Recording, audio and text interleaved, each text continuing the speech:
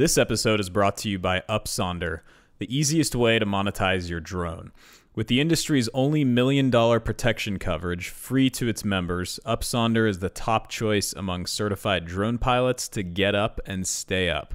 To get started, create your free listing today at upsonder.com.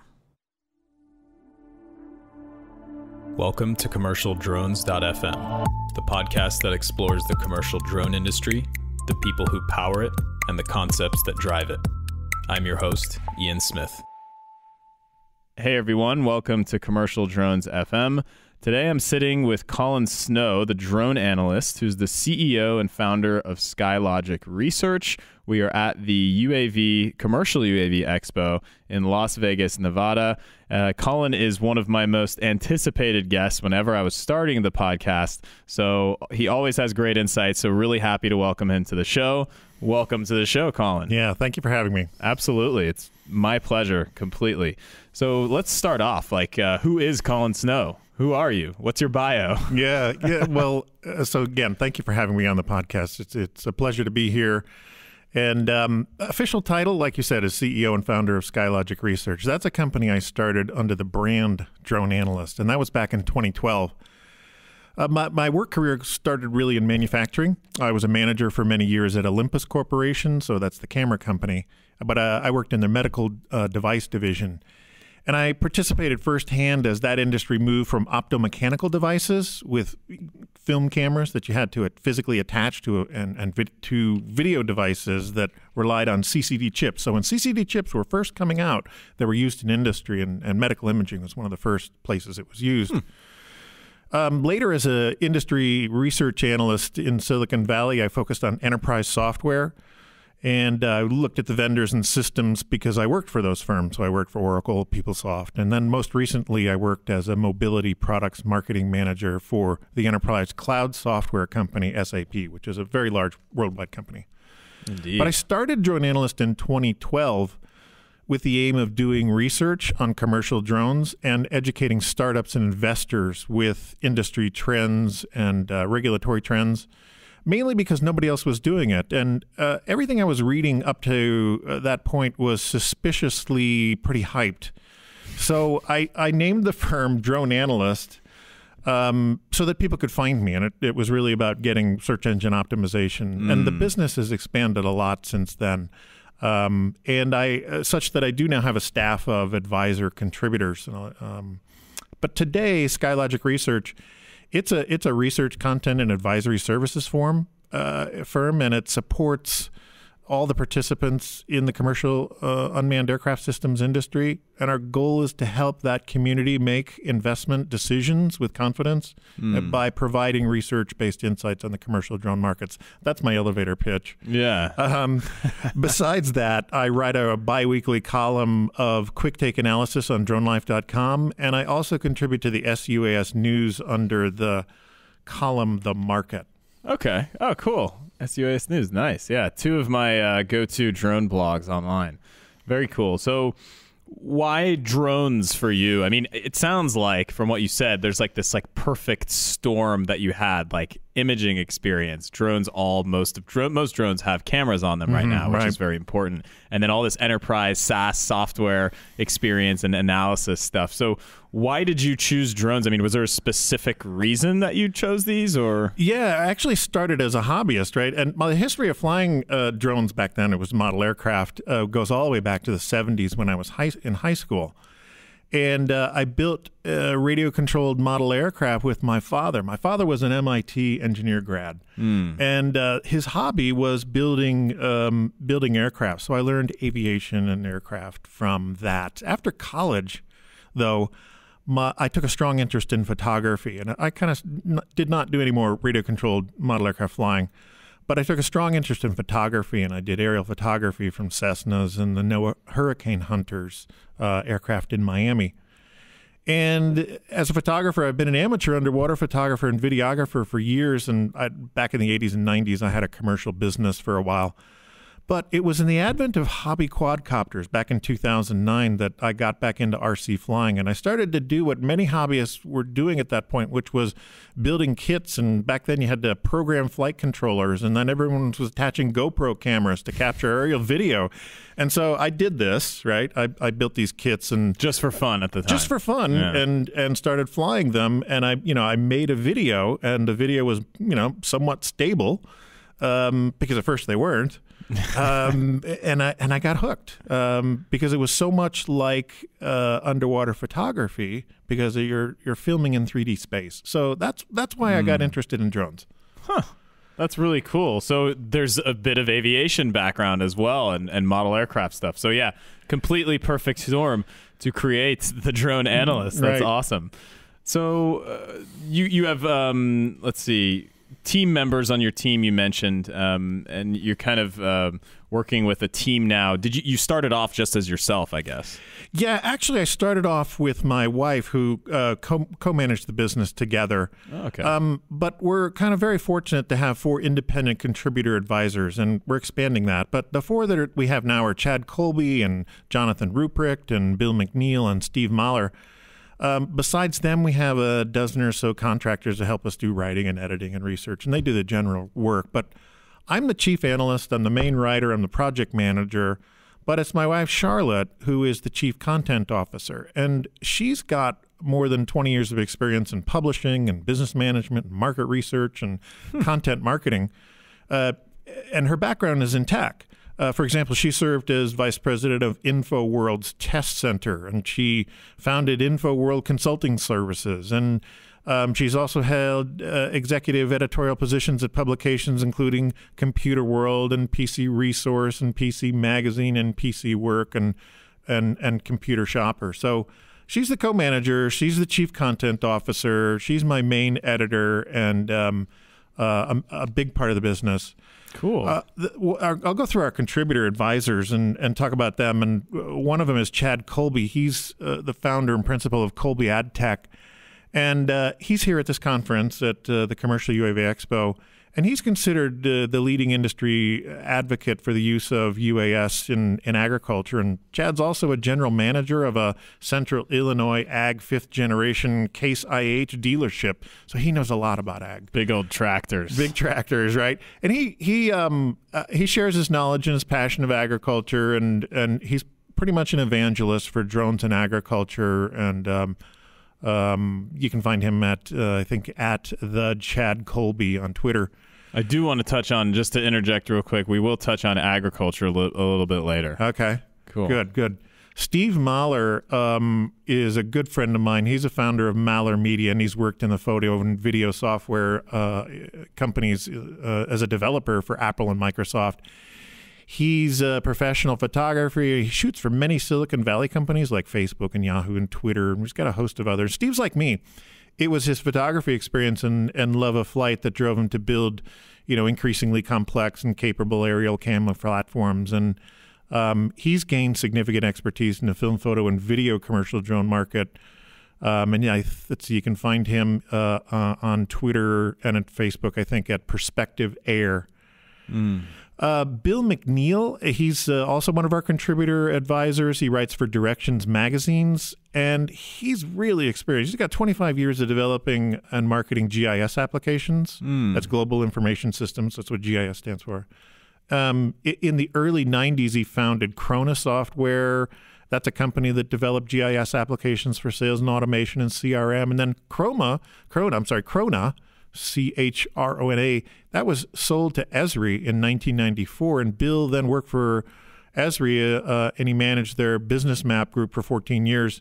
He's also an avid UAV pilot, and he's our expert in mapping and surveying. So things I think you're seeing a pattern here is that what I've got as contributor advisors are experts in the individual verticals and applications. Yes. Because nobody can know everything. So I depend on these guys to advise us and help us and make contributions. And nice. Then rounding out our team right now is Jonathan Ruprecht.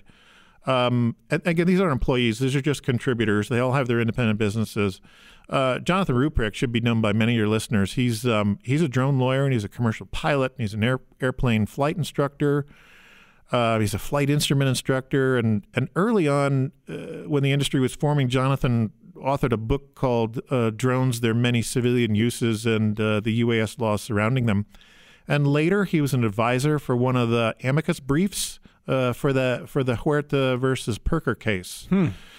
And he's co-authored, legal treaties on unmanned aircraft, and that's published by the American Bar Association. Jonathan's currently practicing drone law. He's in South Florida, and his firm is Ruprecht Law, and you can find him on Twitter, I believe, at Ruprecht Law. So that's nice. My contributor advisors and the people that I've got right now, and like I said, I'm expanding that. So how do you guys work together? I mean, if you're producing a report or some type of analysis documentation, then you'll kind of contact each one of them and just make sure that, hey, like what do you think on this, et cetera? Yeah, correct. Yeah, if somebody contracts with us for a research report or a piece of content, and it's about a specific vertical, say agriculture or something, then I go to Chad and we either work together or he reviews the work to make sure it's in line with what he sees currently as practices. If there's a legal issue, it's Jonathan. If it's mapping and surveying, then it's Bill McNeil. And if I'm writing up a report on the latest photo drone, camera drone, then I go to Steve, and that's how we work together. Nice. Okay. Cool. So very well rounded.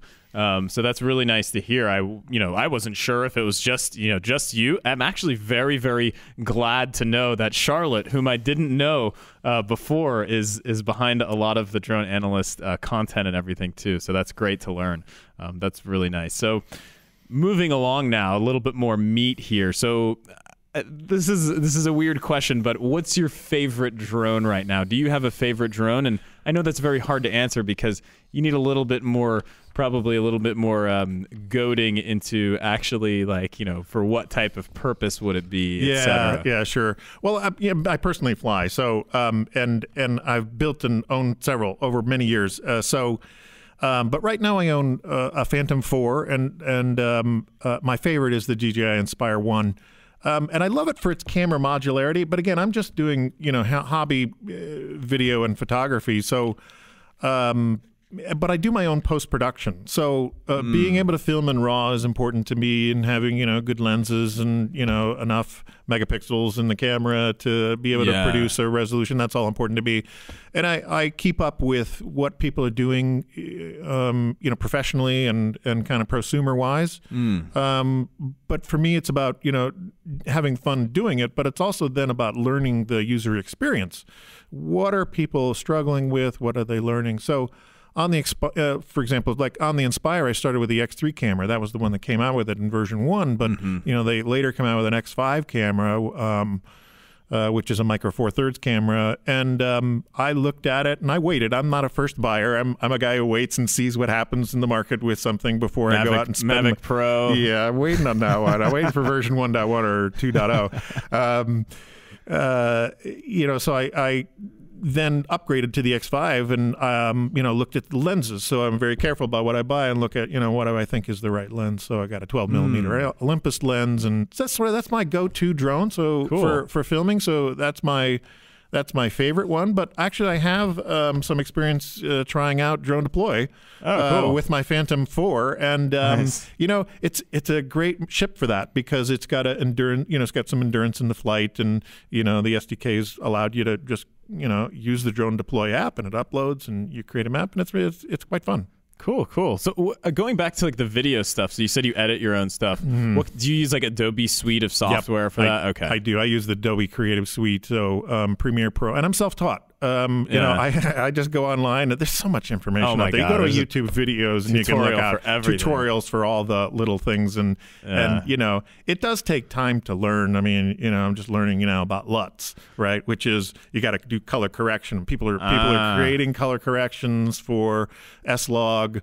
That's a raw image file capture capability, code. So then you need to add back the color and add back the light, and people are creating LUTs, what are called LUTs, and you import them into Premiere, and then you color grade your images and that type of thing. So nice. I have fun doing that. That's late night weekend fun stuff that I do, and So yeah, I'll do all my own post-processing. Same here. So we're recording right now on Adobe Audition. I'm self-taught on Adobe Audition after quite a few YouTube videos as well, but it's actually really nice software. Anyways, we digress. Okay, drones, cool. We've established credibility as if there was any question in the beginning. Anyways, so let's jump right into it. Are there any misconceptions in the drone industry? I mean, is that possible? Oh yeah, yeah. There's a lot. Where do I begin? I think this is sort of the number one topic in blogs, and in fact, in every piece, I write or when I talk at a show, I try to explain how I think a lot of the visionaries have overhyped the future capabilities of drones, and how everybody underestimates the incumbent technology like manned aircraft and satellite. As you know, drones are not going to feed the world. They're not going to transform industries. They're not going to change the world. Penicillin changed the world. The moving assembly line changed industry. But drones are a great remote sensing tool, and albeit a very good one, because they do offer new capabilities that weren't available before because they're low altitude. But I think that's sort of where I see, some of the misconception is that it's hyped. But if I had to point to the number one misconception about the commercial drone industry, and it's related to the hype, is how fast it will grow and which sectors will do well and which sectors were lagged. As you know, I've written a lot about this. In fact, I wrote a post, and you may have read it, or your listeners may have read it. It's called "Diversity and Hype in the Commercial Drone Market Forecast." And at this conference, I'm actually giving a presentation on that, and it's pretty much the same topic, because not a week goes by and I don't see a new industry forecast that hits my radar. I'm currently tracking 50 independent agencies that make predictions about the size and growth of the commercial drone industry. And I shake my head because I've never seen this in an industry before. And the thing about these is that each and every one, sort of in one way or another, they deliver these growth projections for drones that just are nothing short of phenomenal. All the graphs go up, right? Nobody thinks about the individual sectors, and I question, and I read all these reports. So some of the reports, just to interject, so we're talking about the Goldman Sachs report, which has been heavily quoted. Yep. What was there? There was the PricewaterhouseCoopers one. Yep. All kinds of them. I've contributed to one, and I'm almost I was about to ask, so how do they come up with these estimates? But actually, I remember it was one about thermal imagers, and I'm not a thermal imaging expert, but I do know that this technology, thermal imagers, on drones has been relatively out of reach for a lot of people, especially the average Joe consumer or commercial drone company, or else you had to spend tens of thousands of dollars and then get a platform that just didn't really work right. And so with the DJI XT, that's when I was predicting, okay, there's going to be a rise in thermal aerial camera usage. Yeah. And then they asked me, what's the market going to be worth? And I literally couldn't answer. I was like, well, I don't know. Each one costs $5,000. Right, Let's extrapolate that at a growth rate of maybe 5 to 10%. And I came up, you'll be happy to know, I came up with a very conservative estimate. Oh, good. Well, I like conservative forecasts. I think there's other things that people don't understand that these forecasts, they all cover different periods of time.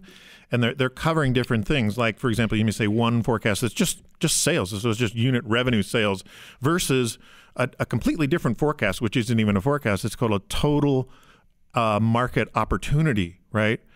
And so that would be a TAM. So total addressable market.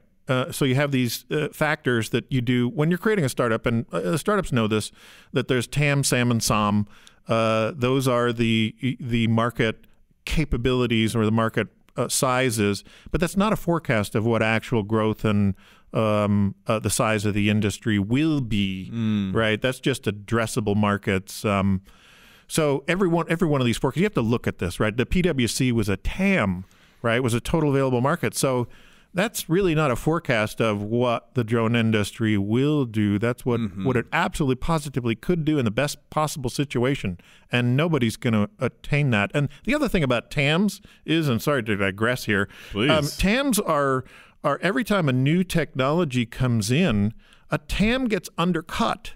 So drones actually undercut their own addressable market because as they get adopted, that market size shrinks, right? Because you already have adoption. So these are the things that you learn. I was one of the things, of course, when I worked for these enterprise companies like SAP and Oracle and PeopleSoft, I was a forecaster. I actually was a forecaster in manufacturing, and then I worked for and then I helped create and design forecasting software. So I understand this, and this is sort of why it's a little bit of the thing that I focus on. A little bit of my shtick is let's get our forecasts right. People are misquoting that then in some cases. They're like, oh, well, the drone market is going to be worth, 120 billion by 2020. I think that's one of the yeah, exactly. But it's actually just the potential market size at the very greatest. Yeah, and I think this is a good point. You're right on. The problem comes when people make major financial decisions based on these forecasts. And my poster child for this is how in 3 to 4 years, almost everyone in the drone business wanted to pursue agriculture because AUVSI came out with a forecast that said that agriculture was going to take up 90% of the market. And they said 90%. That's what they said. Well, they said 90%. I'm sorry. They said 90% of the market was going to be agriculture, the bulk of, and also first responders, right? Oh, okay. But this was a 2013 forecast, right? $82 billion worth of economic value that was going to be created. It's still quoted today. They still use it in their press releases. I'm sorry. It's long, it's long since been proven that that's incorrect. But back then, I could see that it was wrong because we did research on the ag market, and we could see that the market itself was fraught with adoption issues, and those issues exist today, and we don't think they're going away soon. One of the gating factors for drone usage or even aerial imaging is the ability to use that image, and to use that image, you would need some variable rate technology. You'd need a variable rate sprayer. Well, let me give you an example of how that's not well adopted right now and how we've seen statistics that show it's actually going down. In Iowa, and you can look back on a piece that I wrote back on this. I wrote a piece on Fillmore Farm, which is the biggest market, and in that I go through two markets. I go through agriculture and film, photo, and video, compare those two markets. In Iowa, maybe 12 to 13% actual adoption or usage of variable rate technology. So if only 12 or 13% of the farmers in Iowa actually use VRT, and we think the adoption rate's actually higher. They bought VRT and they have it, and they use variable rate sprayers. They don't use them to create prescription to apply prescriptions to their field, right? Because the value chain of the information is the drone takes the picture, it assesses an area of the field, it finds an area of the field that needs to be looked at. You do some ground truthing. You send your agronomist out there and they go and look at it and see what the problem is. And okay, so let's say we have a pest problem. Okay, we need to apply pesticide. We don't apply pesticide to the whole field, just that one area of the field. So you need to go in with a variable rate sprayer and only spray that area. The thing that we found is we were looking at this market that the way people actually use sprayers isn't for prescriptions. What they use it for, and the reason they adopted it is because it turns off at the end of the row. Right? Because I don't want to spray where there's no crops. Yeah. So they run down the row, right? And the variable rate sprayer automatically turns off. They turn the tractor around. They go back the other way. Turns back on. Now it doesn't mean that drones don't provide great value for looking at these images. It absolutely does, right? And you can map small fields, right? Because right now you can only map within a visual line of sight. They do provide great value, and they do allow you to see where there are potential problems. But I think this is where it gets overhyped. This is where people, make statements that drones are transforming agriculture. Those are the headlines, right? But that's my one example of where we don't think that that's a leading market. We think it's sort of a lagging market. It doesn't mean that farmers won't buy drones. We absolutely think they will and do more of it, and they are doing more of it because they're easier to use and they've got software capabilities and like Drone Deploy. It's a great piece of software that people are using because it's simple to use and they can go do things that they've never done before, which is begin that process of digital farming.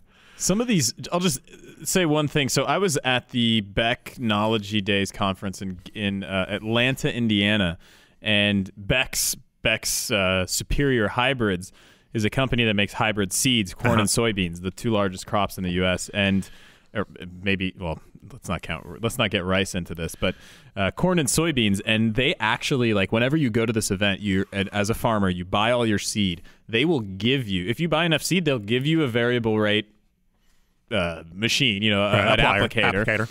And they'll also, like, just straight up give you a drone if you buy enough seed. And so, like, so many farmers in Indiana and the surrounding areas are just, like, getting free drones now. And it's, like, pretty interesting because, they'll just throw it up the field, and say, okay, well, this is interesting. What can I do with this? And they'll get a little bit more and more interested. But it's like, it really resonated with me. It's like when you said that the main reason why they were using the variable rate applicators is because they turn off at the end of the row, and then they can circle back around and not waste that extra, expense on the fertilizer or whatever they're applying to the crops. So they are very pragmatic. So if it's not working right away as well, they're not going to be using it. So that is also, I would say, an adoption hurdle that needs to be overcome for this too. Yeah, for a large uptick, right? And it doesn't mean that people aren't going to use drone. That's row crops, right? If you look to specialty crops and you look at high margin crops like grapes or avocados or nuts in California, tree nuts and whatnot. Yeah, I mean, aerial imaging is a big deal, but here's where you start getting into competition with manned aircraft. Right? Because manned aircraft are covering large amounts of area, and the incremental cost for them to sell you an image of your property is very, very low. Yeah. But, if I'm a small grape grower and I have several vineyards and, I have single vineyards, right? I can use a drone to do that and assess the health or the irrigation, or there's lots of great uses. Yeah. And so I do. Your point's well taken. It's sort of that this uptick is going to be a little slower than what people had originally envisioned and what the visionaries were selling as this. And I think a lot of companies figured this out, that ag wasn't going to be as fast a growing market as originally thought. And now they see, like, for example, the Goldman Sachs report that you mentioned, right? Everybody's pivoting to construction. Oh, construction is going to be huge. Let's focus on that. Everybody scurries off in that direction. Yeah. And I say, well, what's going to happen when they find out there's issues there, too? Because we did a series of reports, and I'd invite your listeners to go look at it. It's on my website under the research heading. And there's 4 free reports. It's called The Truth About Drones and name the industry: construction, infrastructure inspection, precision agriculture, mapping and surveying, first responders, and emergency. You can see those 4 free reports, which you can go in and look at. And I go into depth about what are the opportunities and challenges in each of those industries for drones.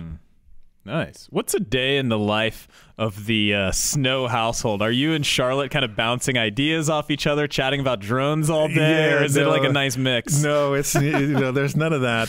Charlotte has her own full-time job, and it's for me it's nights and weekends, and daytime it's fielding a lot of calls and writing proposals and doing research, and I try to read all the research or the news that comes out.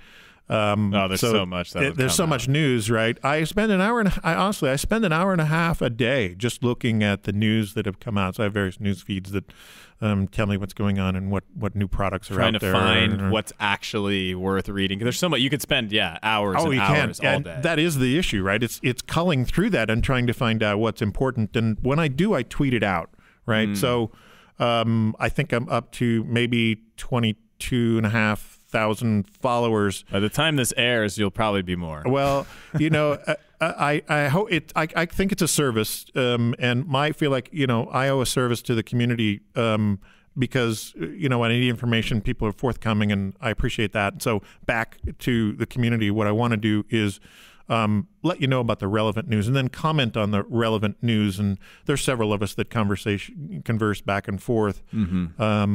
So you can follow me on Twitter, and one of the way to keep up with the news, at least with that, and then I have a Facebook page that I update with significant news at least once a month, once a week.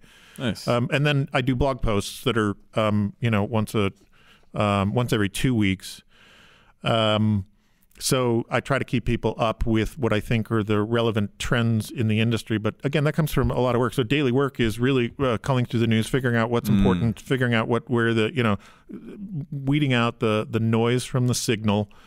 And then writing is probably at least 4 or 5 hours a day. And then there's editing back and forth between Charlotte and I.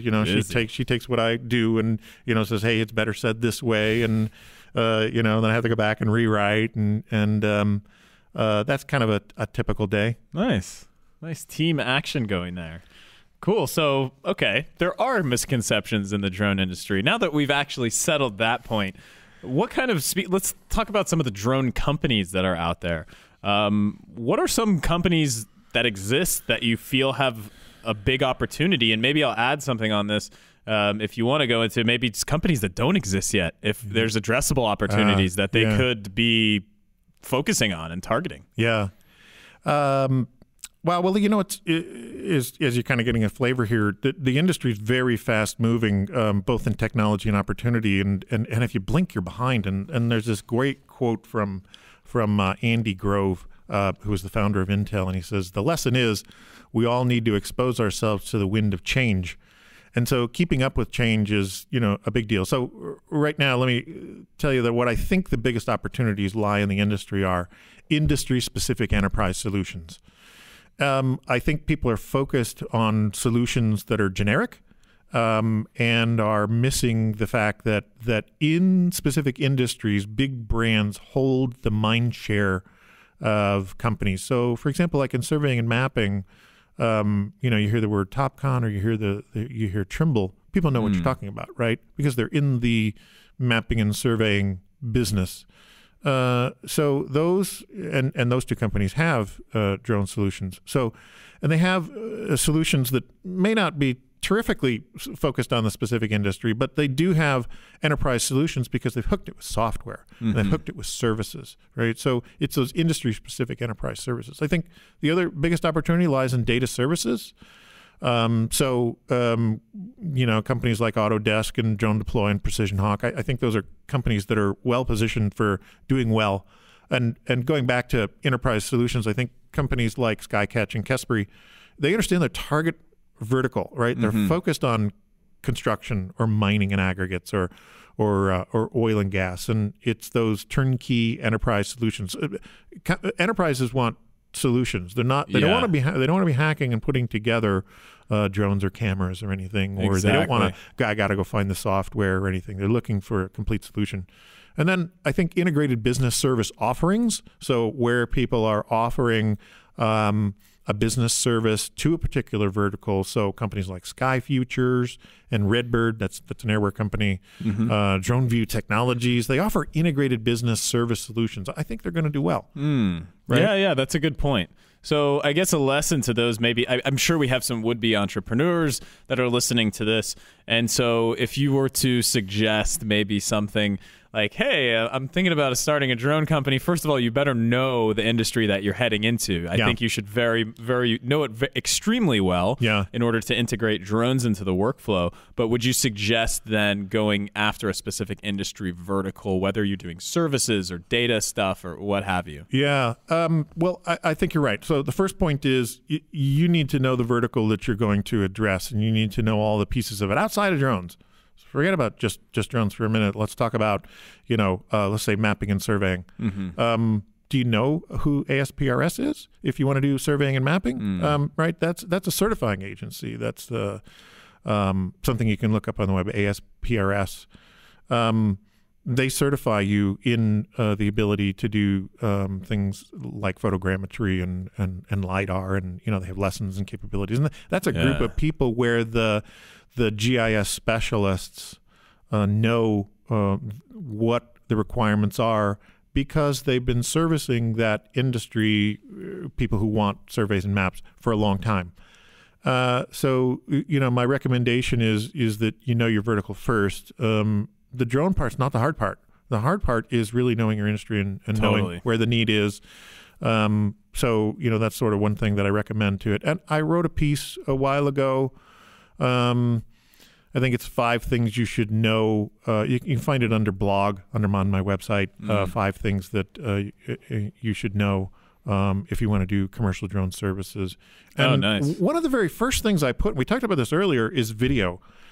Everyone assumes that, a lot of startups think it's either 2 guys in a drone or 1 guy in 2 drones business, right? They've started up and they think drones are cool and I'm going to build a business around this, and you can. But you better be able to do some of the things that clients want well, like editing and shooting and framing and truck and you got to know. Do you know what truck and dolly is? Do you know? I have no idea what that is. What a pan is, right? These are all things. I know what that is. Okay, all right. That's one of the. These are the types of things. It's in that post. So I just invite your readers to go take a look at that.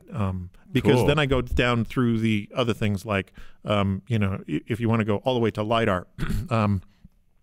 If you want to do LiDAR, that's a complex business, right? You just don't throw a drone up and take the card out of the drone when you're done and throw it into a piece of software. It's a huge workflow and massive files. And these are specialists. These are people who've been doing LiDAR for a long time. So, that's what I recommend to entrepreneurs. Now, on the other side, there's hardware opportunities. I think there's tremendous hardware opportunities for companies.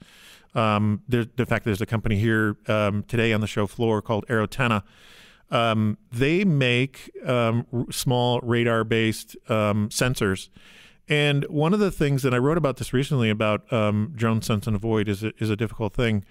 It's no slam dunk. It's not something, and it's something that companies are developing more and more on. You see Intel and you see Unique and DJI beginning to tackle the object avoidance part of it, but sense and avoid, where I'm actually going out and I'm doing collision avoidance with approaching aircraft. That's a more complex issue, and it may require some hardware that isn't developed or is developed yet. And Aerotenna is one of those companies that has several pieces of hardware, and they're out there testing it. And they've been out testing it for a long time, and they have manufacturers in China that make a lot of these components.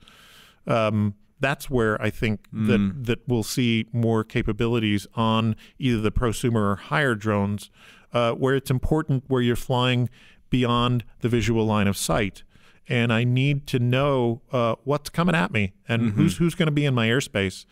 Just to clarify, though, you're not saying like, okay, go out and start build a drone, like a flying platform. It's more like there's a lot of unaddressed hardware market for like just accessories. I don't know what else to call them, like in addition to drone or like hardware components. Hardware components, right? Okay. And if you look at Intel's website, you look at their recent acquisitions Movidius. with Movidius and some of the other, Aztec and the capabilities they're already putting into the real sense technology that they put into the Unique drones, and they even have their own platform. Those capabilities, right, for onboard processing and object recognition. I just think there's a host of places where innovators can do embedded software, capability, machine learning, deep vision. That's called deep vision. Quote, Yeah. quotes. It's it's the buzzword. But it's it is complex. It is technical, and I think there's opportunities there for entrepreneurs that are specialized. Cool. Nice. So what is there a part of the industry, the drone industry right now, commercial drone industry, that is somewhat ignored right now, maybe like that you feel needs a little bit more attention paid to it? Yeah, I think there's two things, actually. I think it's the incumbents and standards. And by incumbents, I mean both the incumbent technology like manned aircraft and satellites and the existing service offerings from the big brands that really already service a specific industry, as I talked about earlier. And these are where competitors for drones and drone-based services businesses, I think people ignore that, right? So again, that's in that 4-part series, The Truth About Drones and X. You'll see that there's a whole section. Each one of those, I cover the incumbents and incumbent technology. In standards, I think there's the whole lot that can be done or still open and not addressed yet. And Chris Carodi, he just wrote a piece on this called Why Standards Will Be Critical to UAV Adoption. And it's actually on the commercial UAV news website. It's a great analysis of this. In a nutshell, he kind of outlines where we are as an industry on the issues of safety and security and privacy and data protection and industry standards. And he makes a very good point that without those standards, we're really never going to get to widespread adoption of commercial drones because enterprises are going to struggle with this. And there's a great quote in this piece. It says that companies who don't think there will be standards are dead. and I agree with that. And I think drone manufacturers, some of the drone manufacturers, some of the big brands need to wake up and hear that message. Nice. Yeah. There's all kinds of stuff. I mean, coming from like corporate aviation and everything, I mean, there's like just huge safety standards and logging and SMS programs, which is safety management systems, not text messaging. Right. And all these things that are coming and will come because the enterprise requires them. And who is the enterprise going to ask first about integrating drones, and the legal aspects of it is probably their aviation departments.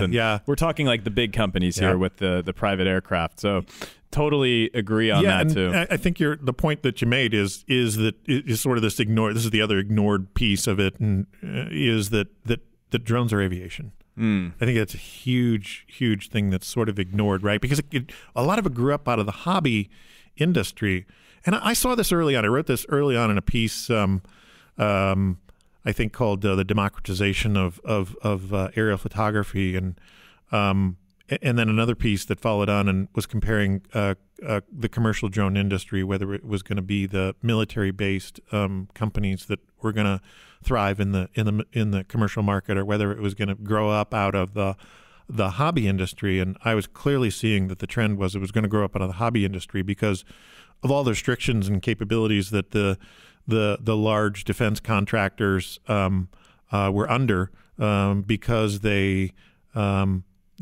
are vendors to the government, right? Prevents them from really focusing on selling the same aircraft that they have at a lower price point. And I could see that the industry was going to go down in price really quick from those aircraft, because those aircraft, like the Reaper and several of the others that were flying out there in the Scan Eagle.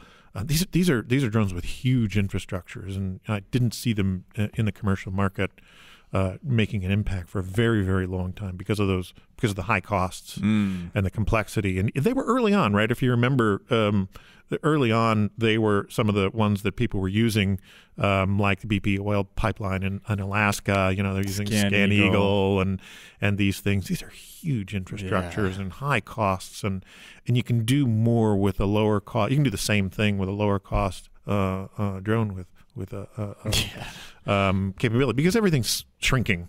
It's Moore's law applied to the drone industry. So again, it's sort of that ignored piece of it, though. But they understood that it was aviation. The drone industry that grew up out of the hobby aircraft didn't, and are just now figuring this out. And you'll see they're hiring legal people, and, you were right on that. It's that ignored piece is aviation. I could go on a rant about that. I think it was Chris Anderson who was like tweeting about how drones are not aviation, and I was very miffed about that. Yeah, no. As soon as you're a millimeter above the ground and outside, you're in the national airspace system. So right.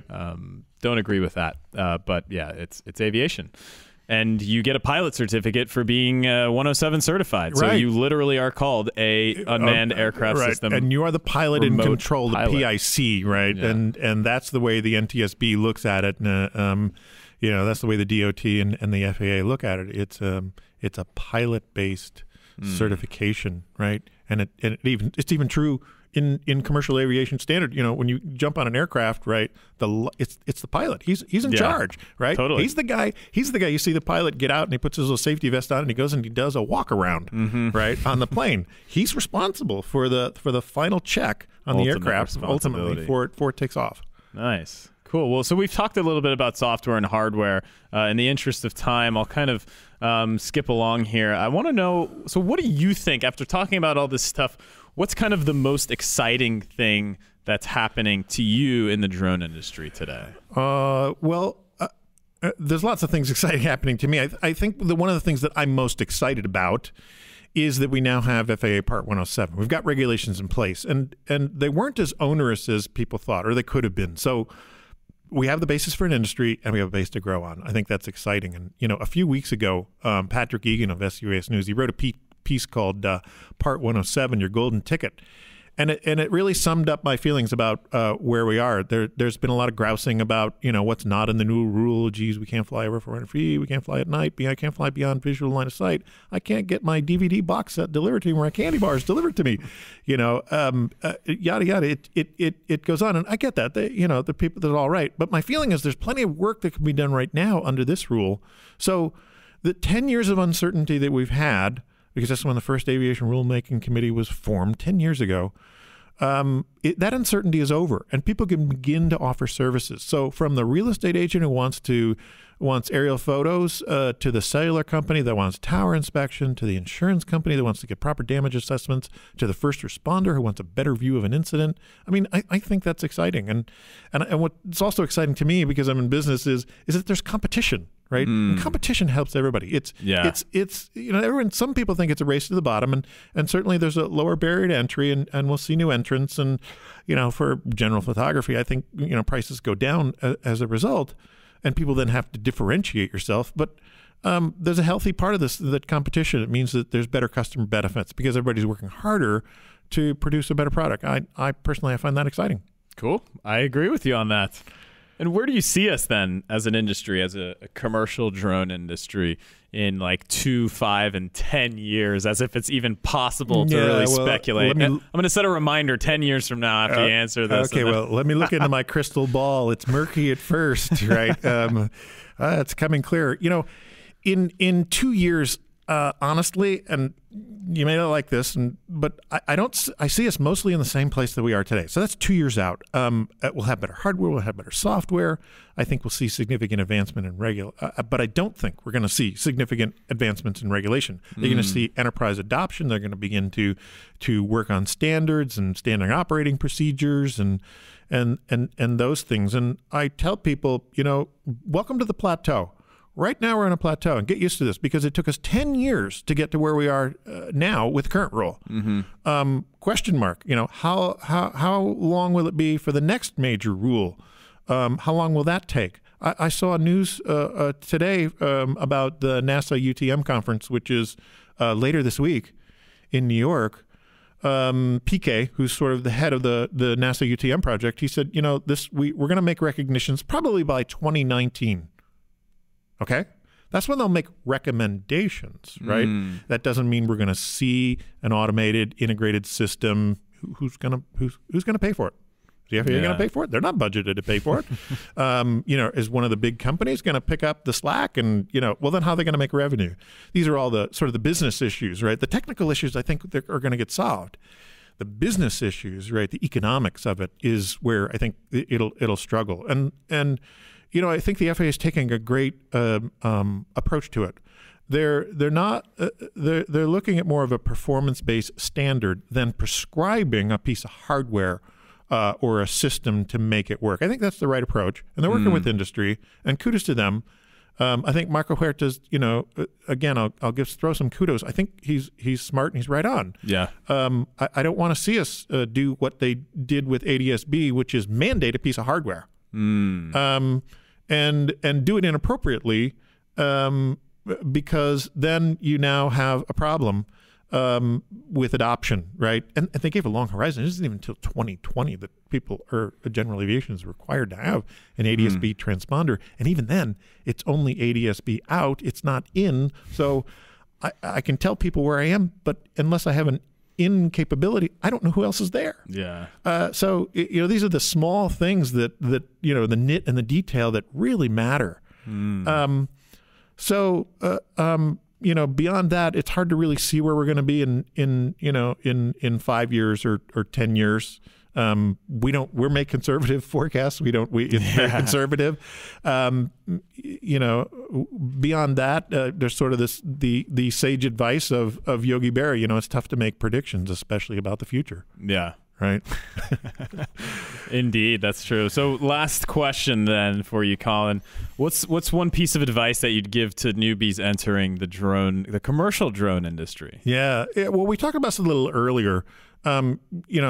Specialize, find a niche, get training, get certified. And I don't just mean get the remote pilot certification from the FAA. I mean assess which markets or use cases you think are going to provide you the best chance of success, and then get the skills you need. Again, it's the piece that I wrote, 5 skills you need to succeed in the commercial drone market. So, I'd just recommend, listeners, if that's who you are, if you're really starting, and you want to know where to start out in this thing, and go to my website, look at the blogs. It's an older piece, so you may have to scroll through a few of the blogs, but you get there. And it's called 5 skills you need to succeed in the commercial drone market. Wow. Thank you so much, Colin. That was awesome. I'm so happy to have had you on the show. There's a ton of I'm going to have to give this a couple listens and let it all sink in. I think we got a ton of great insight. We debunked some myths. We talked about the 50 or 60 different industry forecast reports that are just being quoted all over the place. What I've done is I've picked the lowest projection one, and that's the one that I kind of stick with. Smart move. Because I don't know, 120 billion. Well, it can only go up from there if you're conservative. Yeah, cool. So, man, thank you so much for being here, Colin. You can go ahead and, as we talked about, you can check out the Drone Analyst website at droneanalyst.com, and you can follow Colin on Twitter at Drone Analyst. And while you're at it, you can go ahead and follow the podcast at Drones Podcast on Twitter or Facebook.com/Drones Podcast. Subscribe on iTunes or what have you. We're on iHeartRadio now, if anyone uses that. I don't even know. But all over the place, doing really well. But what we're missing is your comments. And so I do receive a lot of private messages, but the conversation hasn't really started too publicly yet on social media. So we'd love to loop Colin in on Drone Analyst and see what you guys have questions for or comments. And thank you so much for listening. Once again, thank you for being here, Colin. Thanks, Ian. Appreciate this. My pleasure. Pleasure was all ours, and all the listeners too. So we'll catch you on the flip side, everyone. We're cutting off the mics. Cheers.